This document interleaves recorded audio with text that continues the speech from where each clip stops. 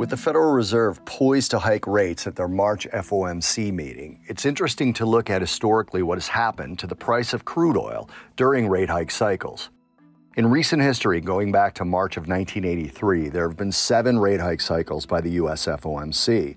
In the 6-month following, crude oil has averaged a 14.4% rise in price and has risen in 5 of those 7 6-month periods following the beginning of a hiking cycle.